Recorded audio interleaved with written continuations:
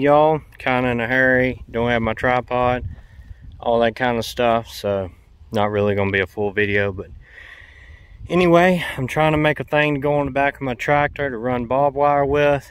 I don't know if this will work the greatest or not. I know it would if I had a completely round pipe to use, but I've got an old bent up T-post, so I cut it the length I want. And like I said, with that triangle shape, it may or may not work. But the plan is to take the bolt off and all that, but to weld one on each end where I can hook it to my hitch arms and be able to use a roll in the middle and probably cut a piece of wood or maybe a bucket top or something to put, you know, on the edge of these things. But anyway, so far this is just the idea that I got. So not the prettiest thing in the world, but anyway, hopefully it'll work.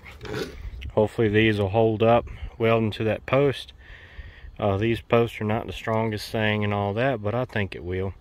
And these are just spacers to keep them off of the arms of the tractor. You know, the roll of wire there in the middle. So I don't know, I'll just have to try it out and let y'all know.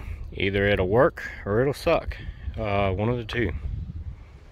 Alright y'all, so that's how it looks.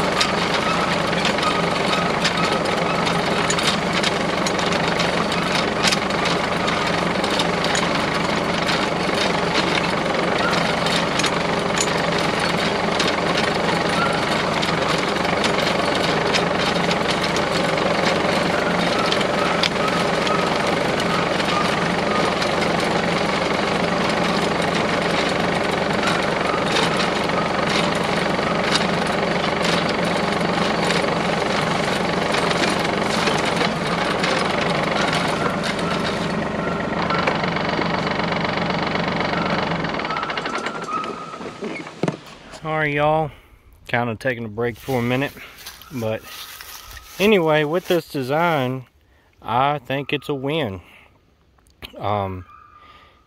These are working okay.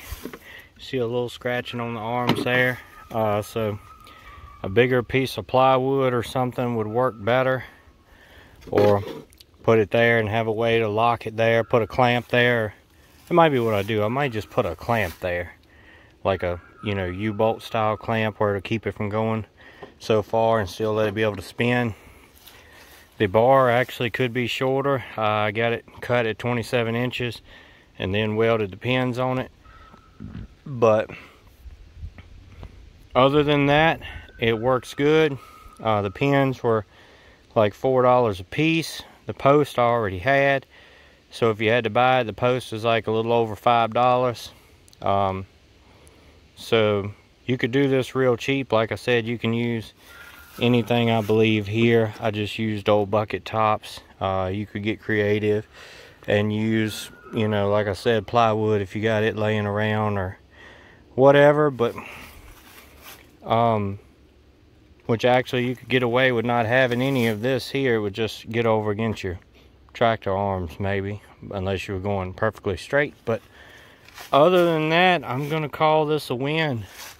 Even going around the turns and As you can see, all my posts are not in a straight line, being in this wooded area. But for the money and no more trouble than it was to make, I looked at getting a factory one that goes in a hitch receiver, which I got a thing for the back of the tractor, or you can do it on the side-by-side or whatever. But that Titan Attachments has it for $130, and I think I seen one at Tractor Supply, whatever their brand and stuff, it's like $150. So anyway, you can say either way you go, if you're doing this with a tractor where you can use this 3-pin design, or you can design it for a hitch too, just have to do a little more engineering. But either way, I'm gonna say roughly you can save $100 by doing it like I did. So anyway, that, and I didn't have to order anything. None of the local Tractor Supplies even had that thing, and Titan, you would have to order it just like Tractor Supply, and I never ordered anything from them, so I don't know how long it would take in and all that stuff. But yeah, anyway, another homemade homestead project, so I'm gonna call it a win.